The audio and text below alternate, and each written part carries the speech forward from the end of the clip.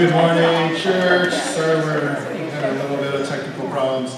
Welcome. Merry Christmas. Happy New Year. Pastor Mike. I want to greet you on this last Sunday of 2023. How exciting. As you think about the things that have happened this past year, as I think back at the things that have happened this past year, my primary thought is God has been faithful. And I'm reminded of Lamentations 3, verse 22, which says, "The steadfast love of the Lord never ceases. His mercies never come to an end. They are new every morning. Great is your faithfulness." And indeed, the Lord is faithful. So as we think and as we worship the Lord together, let's be reminded of the Lord's faithfulness. Let me pray for us, and then we can continue in our worship service. Father God, we thank you for your faithfulness. You have been so good to us, so faithful, so kind, so worthy of our worship. And so, Lord, as we gather today, would you be honored and glorified this day as we gather today? We thank you and praise you in Jesus' name. Amen.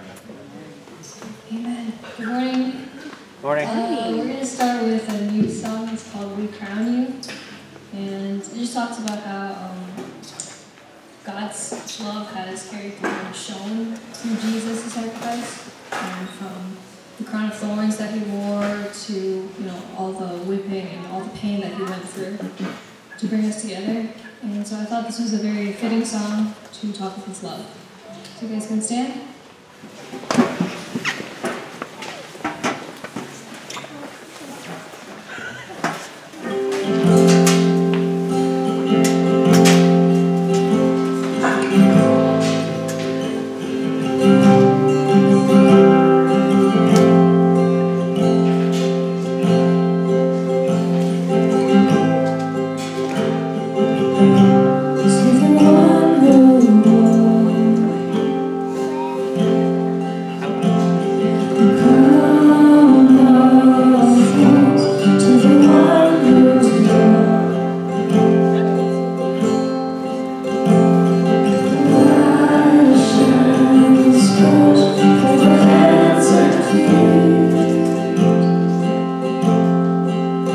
Love would pierce by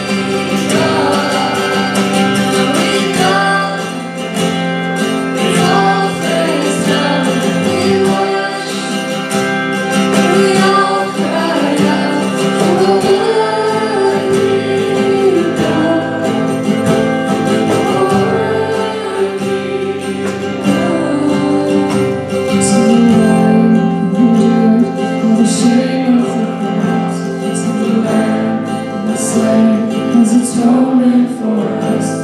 To the Son, the flame of the power of death.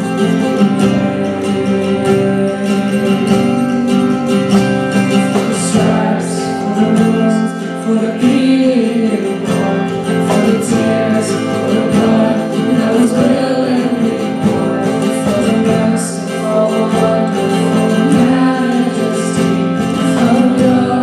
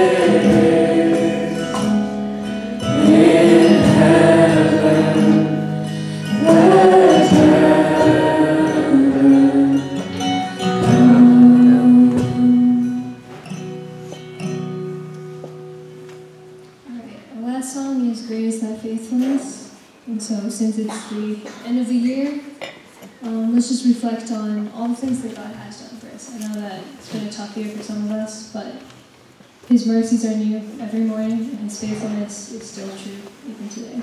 And so, as we're looking forward to the next year, starting tomorrow, let's just remember that our God is still faithful, and our God is still good.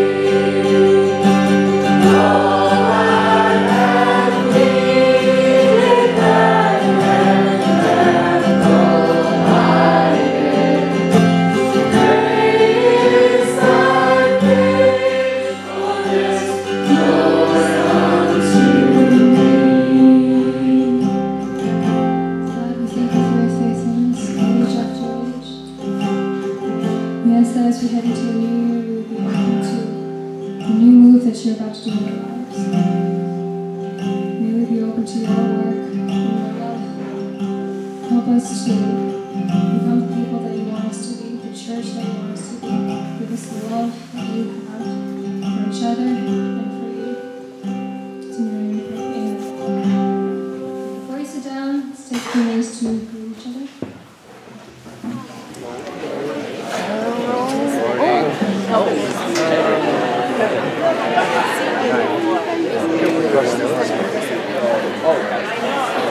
Who's shoveling? I just drove it. Oh yeah, baby. We are back. We are here. We're not in Taiwan.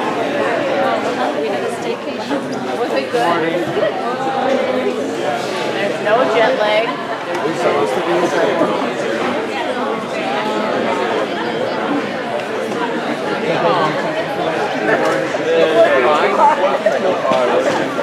You're great. Oh, that's good. May or may not coincide with my prayer. I get it.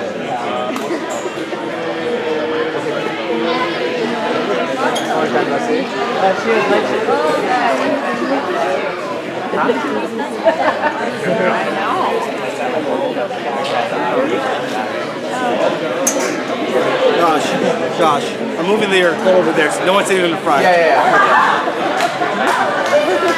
Hold me down here. Oh, yeah. Yeah, he's going to try. There's the one who screwed him up and wants to pray. Alright, adults can sit down, but children, you guys can come on up. Yeah, Tim's giving the children.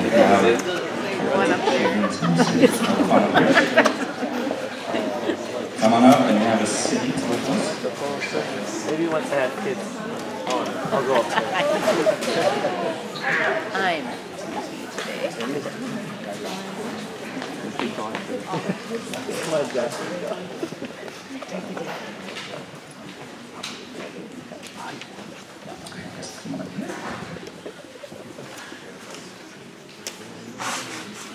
Alright, so who can tell me right now what year is it? Yes, right answer. And it is the last day of 2033. What is going to be tomorrow? 2024, okay. And there's going to be so much that's going to change when we wake up tomorrow in 2024, right? Everything's going to be different. Right? No, not that much. But the reason that we have different years like that is to track the different changes in time. Because when time moves forward, things can change. Sometimes a little bit, sometimes a lot. So we measure time by seconds, by minutes, by hours, and then by days and months and years, right? And so sometimes a lot can happen in a year, but in a second, things do change, but it's really kind of hard to see. So sometimes it's really helpful for us to have these big time changes to kind of remember that things are changing, even if it doesn't really feel like it. One of the things that helps me remember that things are changing is Legos. And you guys have Legos at home? I have Legos at home, believe it or not. This is Lego that actually I got back in 1999. I was 10 years old. Any of you guys 10 years old? Nice. Okay, so I was your age when I got this. This is Luke's Land Speeder. So this is like 25 years old. I got this with one of my first Lego sets, and obviously I'm still a fan because I still have it. And so this is very special to me. It's very cool. But Lego, they decided that they wanted to keep selling them, and so they came up with a bunch of different versions. So this version came out in like probably 2020. So there's some differences there, right? Now, Asher, I know you are like a Star Wars Lego expert, right? So look at these two sets. Can you tell me what's just one or two differences that you can see between them? Okay, color's different on the older one, yep. Yep, they added a character, they even added, actually, you can't see it, there's C-3PO there, and they even added a little rat for some reason. So, there's some differences here, right? And so I think the Lego company, when they kept making these different versions over the years, they thought they were making changes that were better. I'm kind of a traditionalist. I like to go with the old stuff, so I think that maybe the changes weren't always so good. But either way, like when I look at all my old Star Wars Legos versus some of the new stuff that maybe Levi and Bethany are playing with now, it reminds me that things are changing. And so, think about for the last year, how many of you guys had a birthday this past year? How many of you guys had a birthday this past year? And you grew a year older, you changed, right? How many of you guys grew taller this past year? Yeah, I think all of you grew taller as well, you changed. How many of you, I have to think for this one, how many of you had changes in your family this past year? Yeah? Me too. My grandma passed away. She went to be with Jesus this past year. That was a big change for us. So when we think about how things change, sometimes the changes can be really good. Sometimes they can be not so good. But when we think about those, it's really helpful to remember that through it all, God does not change. He's the one constant thing in our life, and that's why it's really helpful to put our trust in Him throughout all of the changes that happen. In the Bible, one of Jesus' brothers, named James, he wrote a book called James. You know, he decided to do that. And this is what he said about why we can trust in a God that doesn't change. He said that every good and perfect gift is from above, coming down from the Father of heavenly lights, who does not change, like shifting shadows. So that's really good news for us. If God gives us good gifts and He doesn't change, that means He's always going to be there for us. He's always going to give us good gifts, whether it's 2023 or 2024, and whether you are 10 or 11 or 6 or 3, and whatever birthday you're going to have this next year, God's going to be there with you. Let me pray first, and then we'll get back to our mommy again. God, thank you so much for not changing, for being the constant good provider for us throughout the highs and lows of this past year. And thank you that you're going to be there with us in the changes of this next year as well. And I pray that every boy and girl here knows that and trusts you in that. In Christ's name, amen. All right, you guys can go and have a seat, and we're going to have some announcements.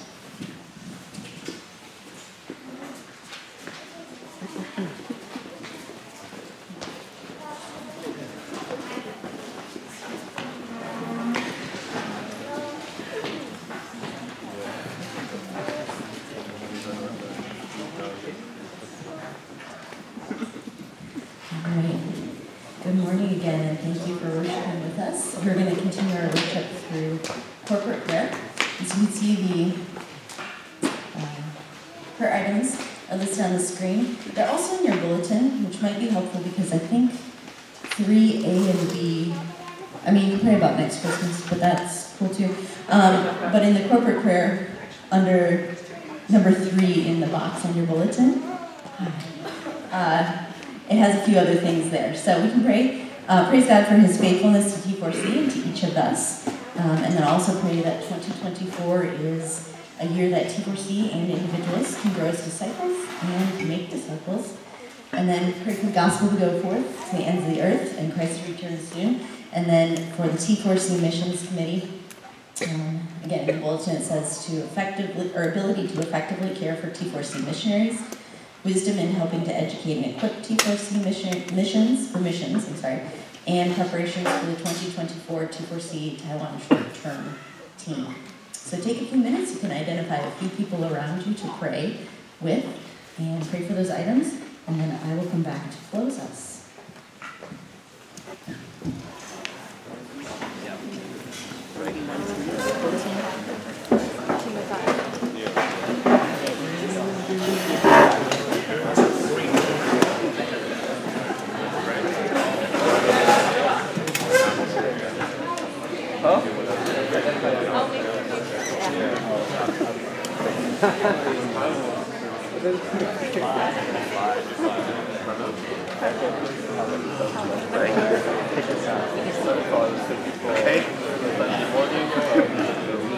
That's right. What more about you? Father God, we just give you thanks for be here and celebrate. Look back on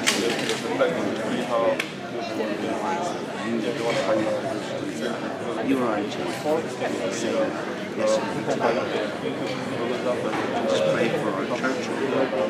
Just pray that help us, guide us, give us strength, wisdom,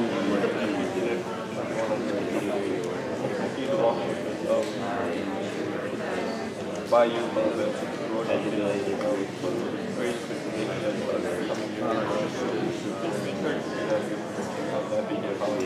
it's good for the body of Christ that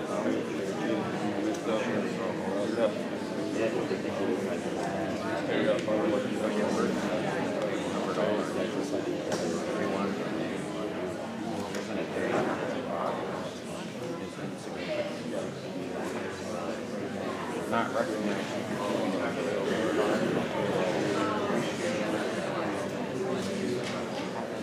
Yeah, we can break up the key.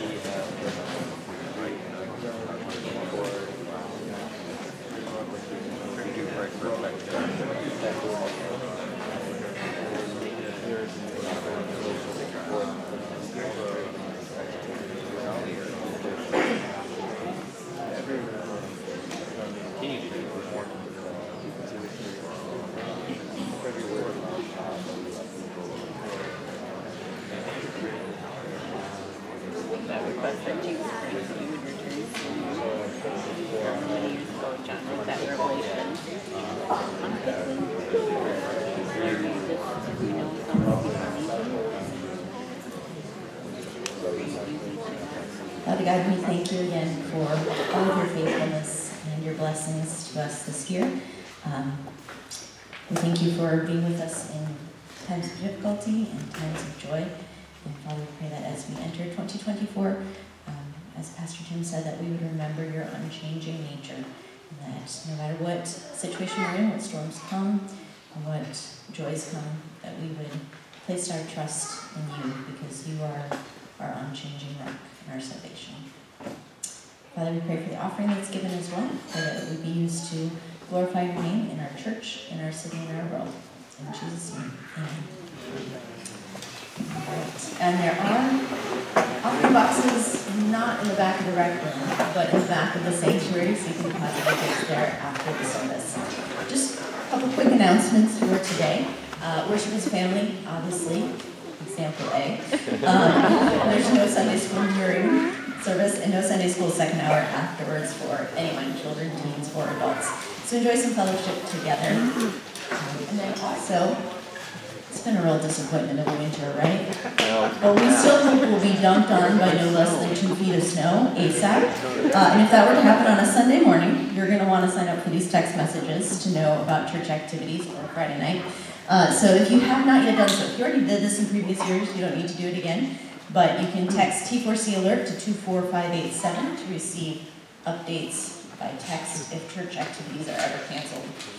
Keep praying for that snow, guys. We need it. We need it fast. Okay, memory verse time. Hey, and look, it's the last day of the year. It's literally December 31st. We've extended, or we made sure Sunday was on the 31st this year, right? So that we have the maximum number of days to memorize this. So no excuses, right?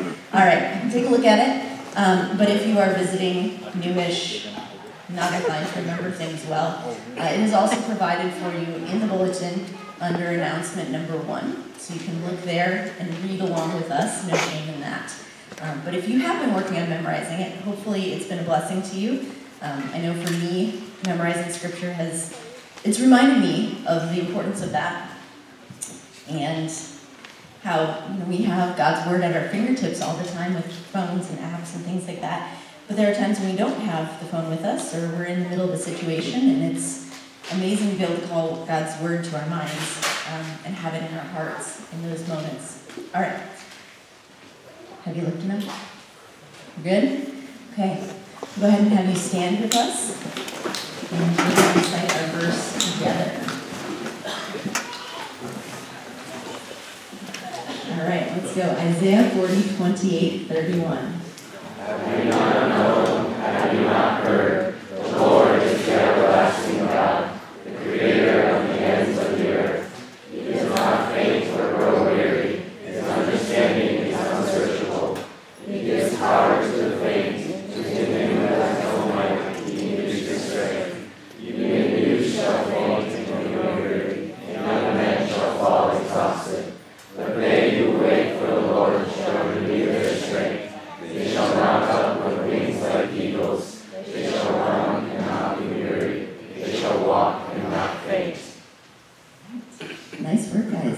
there's no reason to forget this because it changes to 2024 next week, but we will, or tomorrow, but we will start adding new memory verses as well.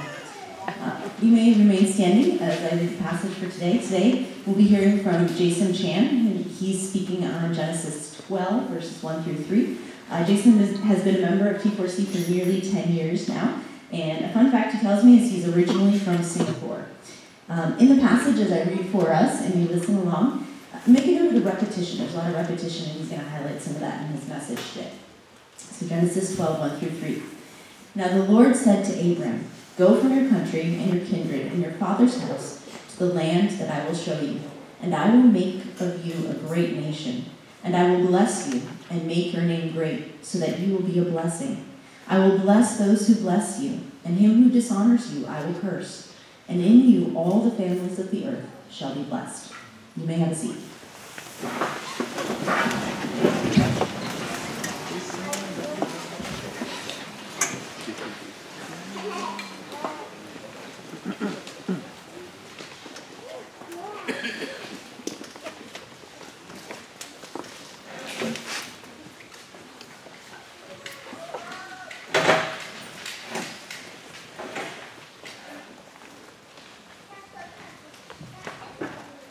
Good morning, church.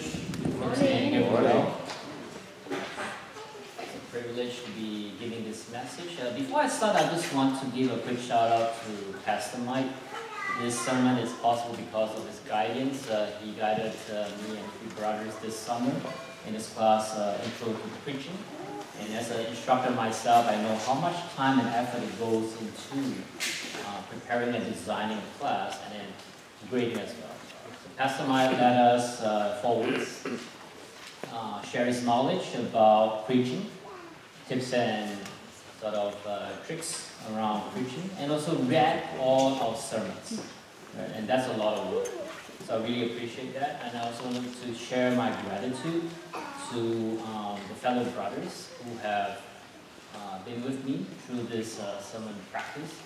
They sat through my practice sermons and gave me very good feedback. Right? So thank you for all of you. And let me just start with a word of prayer. Precious Heavenly Father, Lord, we want to give thanks to you. Thank you for this Sunday. As we read your word, Lord, open up our ears so that we may hear your word. Open up our minds so that we can understand your word. And most importantly, open up our hearts so that we can understand and take the words to heart. In your son's name we pray. Amen. The title of my sermon today is God's Love in Action, Genesis 1 to 3.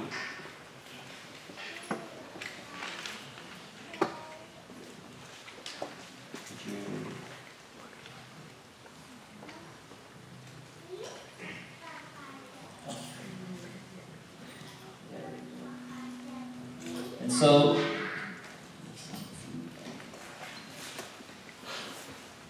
when I was younger, I watched American movies, and some of the movies that I watched in Singapore, they depicted a nighttime routine of parents putting their kids to sleep. And this routine usually have these 3 steps.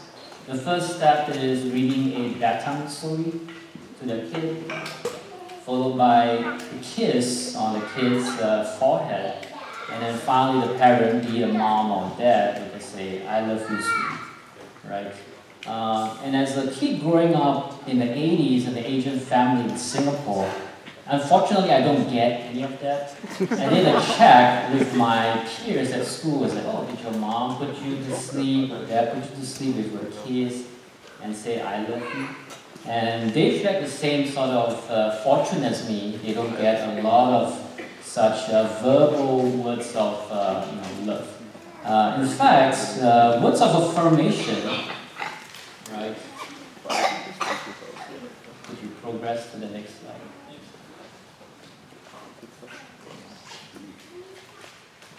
Words of affirmation and saying love verbally, right? That's not a strong suite of Asian parents to kids of my generation, right? Things might have changed right now, and, but back in those days in Singapore especially, that is not a strong suite.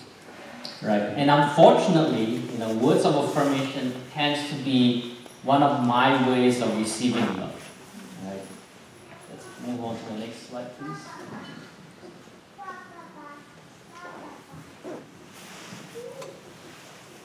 And so when I first encountered Christianity when I was 15, I got to learn that God loved us, but I found it quite difficult to understand what does that truly mean, right? Especially I don't have a good reference to actually draw from. And I suspect that many of us, perhaps some of us, as young believers, you are also thinking about that. What does it mean when we say God is love? For mature believers, do we truly understand the nature of God's love?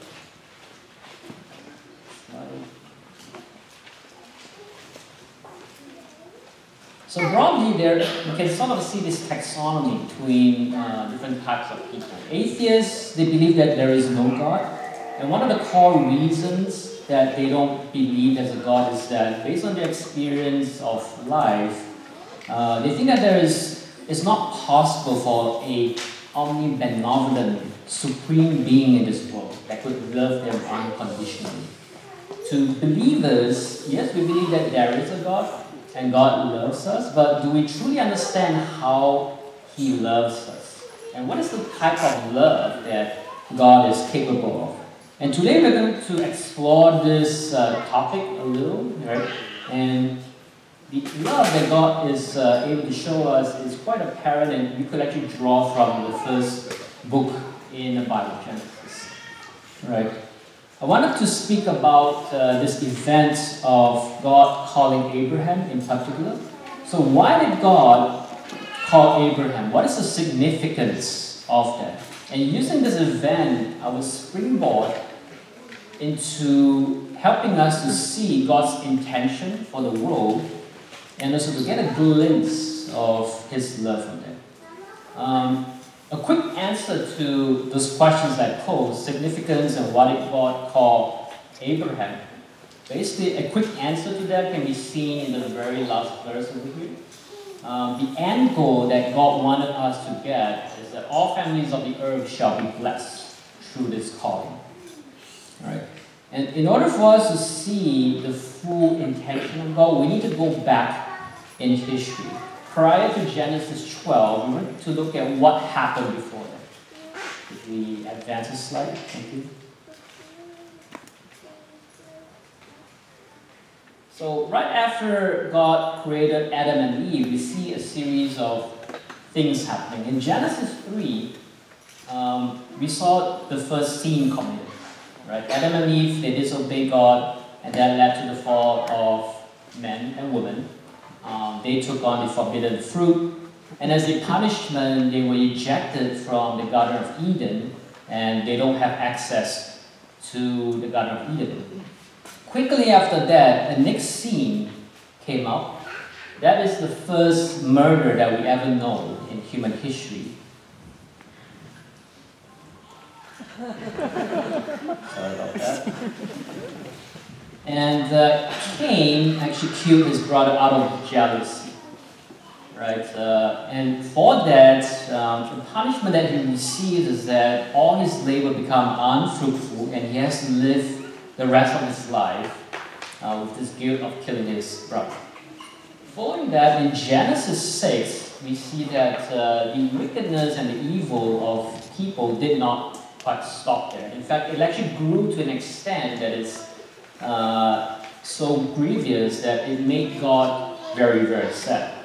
And the punishment for that is that God sent a universal flood that covered the earth for 40 days, like wiping out every single living being except Noah and his family and a bunch of animals. Right? And the chapter before our main chapter today, 12, in 11, after this great flood, the sin did not end there. Right? We saw that men and women became very ambitious. They wanted to be like God. They wanted to make a name for themselves. They went to Babel, colluded together to build a tower so that their goal is to reach the heavens. And God did not like that. And as a result of this, God fuse their languages and scatter them throughout the world. Right? And as you can see, after the creation of men and women, there is this continuous cyclical pattern where sin happens, right? A punishment was invoked to make humans realize that this is bad, but it did not stop there. The next scene comes out, right? So it just keeps repeating over and over again, right? So quite simply, if we were to think about this, right? If we were left to our own devices, man and woman, human race in general, we are heading very directly straight to on this path of eternal death, because we know that the penalties of sin is death, right? And God saw that this is coming, and He decided that He has to intervene, and He came up with a multi-year, multi-generation plan to actually change things. Alec, could you have to move to the next slide? And so right after the level we see in 12, God came to Abraham and He has a set of instructions for him. Right? He said, let's have you leave your hometown, leave your parents, leave your ancestors, who by the way are worshipping idols. Right? Go to this new land that I would give to you. You will be made into a great nation. Right? I will bless you such that your descendants will be numerous. Right? That's in verse 2. And through your people, you will be a blessing to others. Right? And then finally in verse 3, it says that through you, all, not just people around you, but all families in this world shall be blessed. And we learn that after the Old Testament, right, it is through Abraham's line that Jesus was born. And because of Jesus' death, our sins were paid through His death on the cross. And that's how we broke out from the sin cycle. Right? So now that you have seen sort of the overall scheme of things, right, the plan that God has in place, right, you might wonder, so what is this whole thing about, God sending in a plan, a redemption plan for us? How does it relate, right, to God's love? Here I wanted to offer 3 insights for us.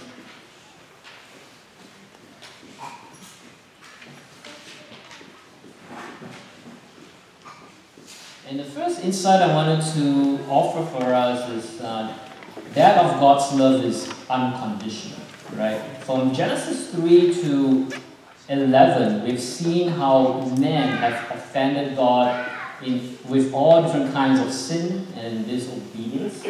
God Himself, being a holy and righteous judge, He cannot tolerate sin, right? And as a righteous judge, no sin can go unpunished. But at the same time, God is also a omnibenevolent God, right? And let's move back. And because of this nature of Him, right, He's both a judge, but at the same time He is a benevolent God. He upholds His unconditional love for us, and at the same time His holy judgment for us in perfect tension. Right? Each of these things, they do not sort of violate one another. And He was able to achieve that through the act of sending Jesus to the world to die for us on the cross. As His punishment for the sins of this world, He chose Jesus to sort of die this death, which is known as one of the most painful deaths that is known to human history, right? The act of crucifixion, if you know about it, the process is as follows. You would be having a 7-inch long thick nail driven through the hands of Jesus, right? And this very act of driving a thick and long nail in the hand would sever the median nerve in the palm. That will cause immense pain. And at the same time, it will paralyze Jesus' hand, right? So when Jesus was crucified, 2 hands are on the cross, nailed to the cross, the bulk of the body's weight will be hanging by solely these two arms. And as you can imagine, our hands are not meant to carry the weight of the body, and so this pulls down on the hand, and as a result of that, people who are crucified on the cross, because of this weight, their arms are extended by 6 to 7 inches. Alright? And once the arms were to give way, the entire body's weight would be now supported by Jesus' chest. And so in order for him to hold his body up, he has to continuously breathe like this to hold his body weight. So he goes into this state of perpetual inhaling, and because of this perpetual inhaling, the final cause of death will be suffocation. Right? And I know that this description that I've given to you is very, very visual, but I think it's very important for us to know this is the exact price that Jesus has paid for people before us, for the sins that we commit in this generation, and also for the sins that are going to be committed by people after us. Right? And what is amazing to me when I read this text over here is that when God hatched this plan of a redemptive plan for human beings, right, and for men and women, Jesus is in the know that this is the kind of punishment, a very painful punishment that he has to endure. He knew about that. He accepted it. He said yes to the cross. Right? And what is even more amazing about this is that if we consider the state, right, when Jesus accepted this punishment, it just blows my mind. Right? If we were to think about the relationship that we have with God, right? We as sinful creatures, we are evil, right? And by this nature, we are basically enemies of God, because God is a holy God. He cannot tolerate sin. And this is listed in Romans 5:10. We are the unlovable in God's standard. We have nothing good to give to God. And God could have directly punished us, and he should, but because he loves us so much, he decided to send his son instead, Jesus, to die for us on the cross. Well, for a human being to die for another human being, that is the ultimate show of love in this world. And through extraordinary circumstances, yes, we do see that in this world, right? A parent dying for a child dying for a parent, right? Dying for his siblings, spouses, sometimes they die for each other, very good friends, comrades, they die for each other. But to die for an enemy willingly, I would say that's a whole new kind of love out there, right? And Jesus willingly accepted this death for us so that we can be redeemed and we can break out of this sin cycle. He did this, he said yes to the cross, right? Even before we loved him, even before we had a chance to come to this world. And that's why I submit to you that the first aspect of God's love is that this is an unconditional love. In fact, I would even go as far to say that this type of love is not humanly possible. It is uniquely God's kind of love. Right, that's my first insight for you. The next insight I wanted to share with you talks about God's love is very wide. So when I was young, I had this thinking. When I was first reading the Bible, trying to understand this, I read that, God has chosen a group of people in the Middle East, the Israelites, to be his people. And I started to think, why did God choose Israelites to do his work? Right? Why did he not choose Asian people to do that? Why did he not choose Chinese people to do that? Did he like the Israelites better? And as I grew older, right, I got a job and I got on roles, I got responsibilities and leadership positions. And if you think about it, if you have all these roles and leadership positions, be it at school, at work, at church, it means that you have a task on hand. People are entrusting responsibilities to you. And if those responsibilities are not performed properly, right, your team, your department, your group, even your company and yourself will suffer consequences. Right? So that is not to be taken lightly. And so the thing over here, when the Israelites are elected by God, right, to do this entire task, right, this is not something to be taken lightly. They're given a responsibility to look at Genesis verse 3b, right? It says here very, very clearly, God's instruction is in you, right? All the families of the earth shall be blessed. In fact, if we move on to the next slide, please. God had wanted the Israelites to be His instrument, so as to demonstrate, who He is and what His values are to the rest of the world. And if we were to take a moment and sit back and think about this a little, right? A group of people, the Israelites in the Middle East, normal people like you and I, right? We are sinners, we are imperfect, and this group of people who are imperfect are tasked to represent a perfect, holy God, right? That is a very, very tall order, right? Not easy at all. In fact, I would say this is not favoritism, it's quite the opposite, right? Because when the Israelites are chosen to be His instruments to represent God, they are being put on a higher level of standards. Right? In fact, from the Bible stories, we know that that is true. Right? The Israelites are put through trials and trials. Abraham himself, right? His faith was tested greatly when God asked him to sacrifice his only son, Isaac. Right? Very, very hard to do. Israelites were tested to fully rely on God when they were wandering around in the wilderness, not just for 1 week. 1 week would be like just car camping, not too bad. Not 1 year, but 40 years in the wilderness, fully relying on the sustenance and the providence of God.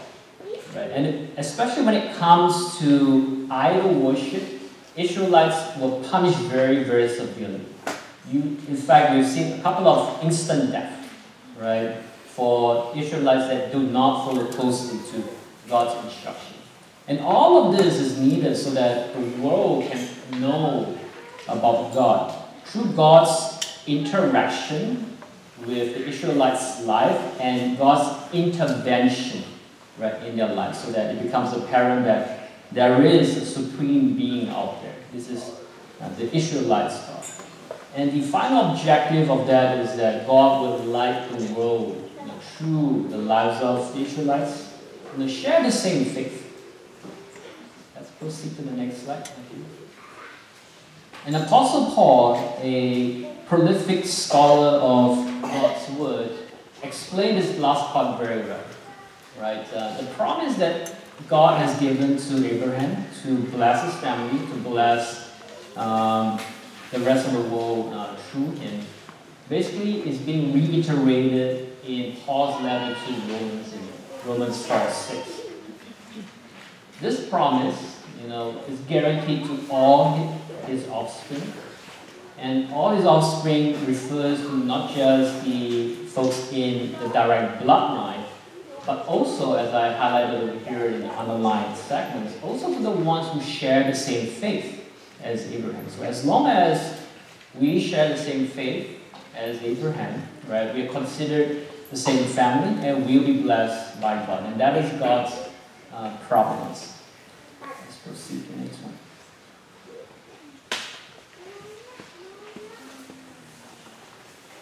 And so the first two things that I've mentioned over here, God's love is unconditional, God's love is wide, right? His love transcends all countries, all races, all culture, all people, right? A very wide love. It's very nicely summarized in this verse in Ephesians 3:18. right? The Lord's holy people, we should grasp how wide, how long, how high, and how deep the love of Christ. Right? Let's just move on to the next one. My final insight for us about God's love is that God acts on His love. Let's advance that one more. So in chapter 12, this is the first time ever that God has put His unconditional and wide love into action. Right? If you were to do sort of an inductive study of what is mentioned in these 3 verses, we'll see that the word "I will," an action word, shows up numerous times. Right? It says, God says to Abraham, "Go from your country to the land I will show you, and I will make of you a great nation. I will bless you, make your name great. I will bless those who bless you, and he who dishonor you, I will curse." Right? And so from here it's quite evident that this redemptive plan, right, is not something that's done by humans, but God is the one that initiates, and He's the one that brings His promises to the end. Right? In fact, as we know, right, all of these promises that God has given, right, to Abraham and to his descendants, all of these promises have been fulfilled. Right? Abraham has indeed set foot into the promised land, Canaan. God has allowed Abraham to have an offspring, Isaac, and through Isaac, a large amount of descendants came out, and they formed a great nation. His promise that He would, make Abraham sort of name great, that was fulfilled as well. He became the father of fathers, right? He is also the father of faith, as we have read later on. And then the last piece, which is verse 3b, "In you, the rest of all the families in this world will be blessed." That has also been fulfilled as well through the birth of Jesus in Abraham's line, and through Jesus, we are indeed blessed by that. And so, this piece of God's love here, I feel it's very easy to miss because it is an act of love. Right? God goes out, acts on His promise, and delivers on His promise. It is not an explicit communication of love, right? But we also know that action speaks louder than words, right? God is not a God that is just giving empty promises. He delivers through a redemptive plan here. And if you were to do sort of a mapping of the way how God shows His love to our modern day taxonomy, the 5 love languages, the way how I would see it is, through this redemptive plan, it is an act of service, right? God is, acting out His love for us, and at the same time, because this redemptive act, we don't deserve it, it's a free gift for us, right?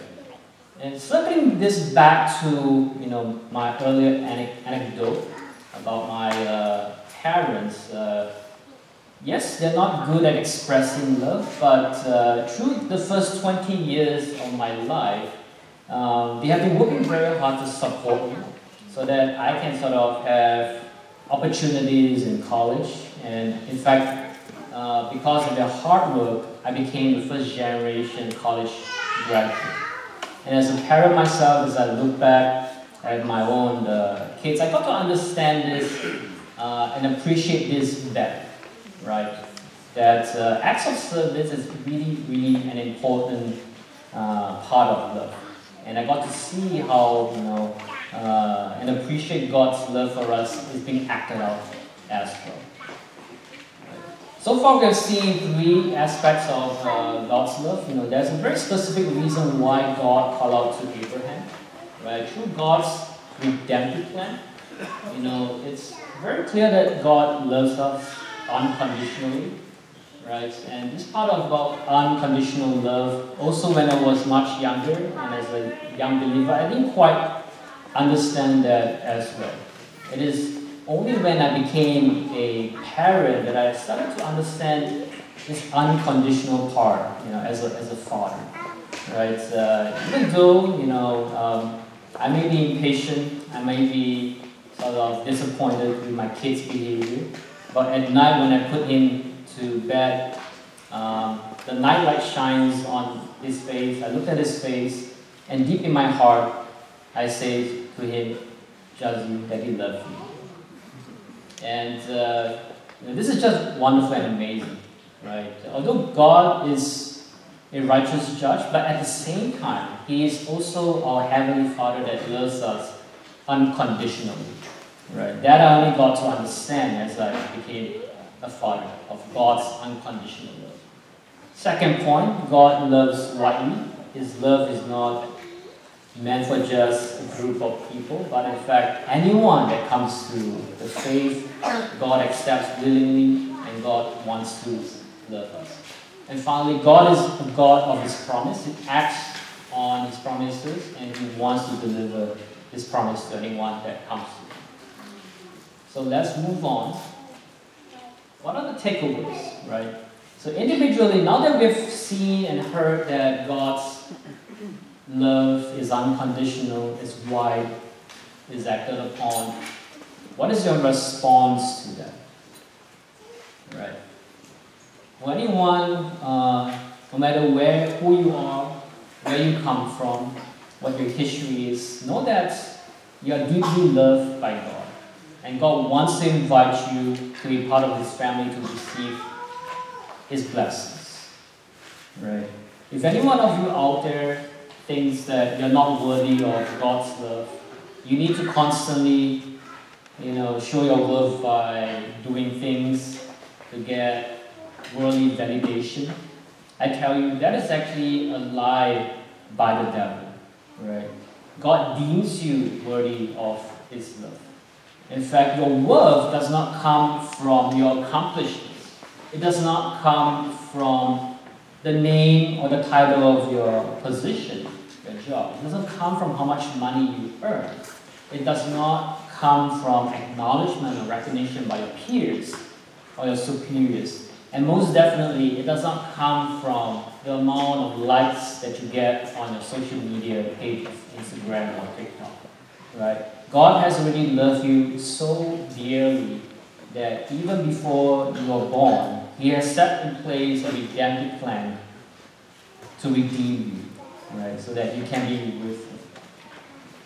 For us as a church, right, my question to you is, do we truly know God's love for us? And if you don't, I would give two recommendations. The first recommendation is that as you read your Bible, know that the Bible is basically God's love letter to you. And I want to challenge you as you read every chapter of the Bible, read it with the lens that this is God's love letter to me. Read it with the purpose of trying to find where God's love is in a chapter. And I assure you, if you were to read it that way, you will find out things that you have not known about God previously. So that's the first recommendation. The second recommendation I would give to you is pray to God. Right? Seek and you shall get an answer. Knock and the door shall be open to you. Pray to God to ask God to help you see His love in your life. For folks out there who are aware of God's love already, right? Simply marvel, right? Marvel, worship Him, because His love is unconditional. We don't have to give anything to Him. We are loved the way just as we are. And surrender completely to this great love. Right? Surrender completely to this love. And because of His grace, right, as long as we believe in God, we are accepted as a child of God. And know that our God is the King of Kings and the Lord of Lords. And so what that means for you is that if you're a child of God, you're basically a royal bloodline for this majestic King out there. And so my final sort of piece for you is that now that you're a child of God, go forth and live your life as proud princes and princesses serving in God's kingdom. So let us close in a word of prayer. Precious Heavenly Father, Lord, we thank you for this message. Thank you for loving us so deeply. May your love compel us to live in a way that you have desired for us. May your love compel us to show your love to the rest of the world and to love others just like the way you love us. As we go into the next year, 2024, Lord, may we remember this word closely and hold it close to our hearts so that we're able to live as salt and light for you in this world. In His name we pray. Amen. Amen.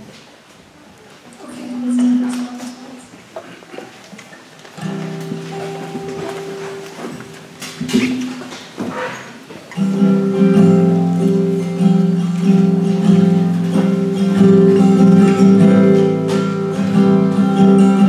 Clouds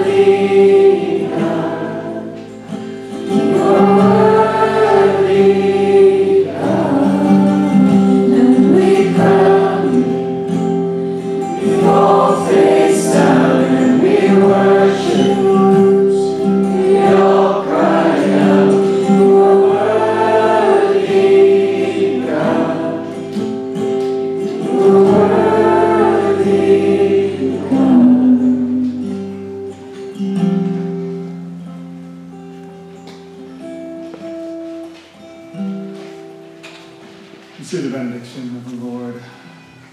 Father God, we do thank you for your amazing love, your unconditional love, your wide love, your active love. Thank you that you love us. And Lord, help us to understand a lot more of what your love is all about. And to live like the princes and princesses that you have created us to be. And now I pray that according to the riches of his glory, he may grant you the strength of power through his Spirit in your inner being, so that Christ may dwell in your heart through faith. And you, being rooted and grounded in love, may have strength to comprehend with all the saints what is the breadth and length and height and depth, and to know the love of Christ that surpasses knowledge, that you may be filled with all the fullness of God. Now to him who is able to do far more than what we can think or ask, according to the power at work within us. To him be glory in the church and in Christ Jesus throughout all generations, forever and ever and ever and ever. Amen and amen. Lord's blessings on you. Thank you for joining us today. We ask that before you leave, help us put a chair away.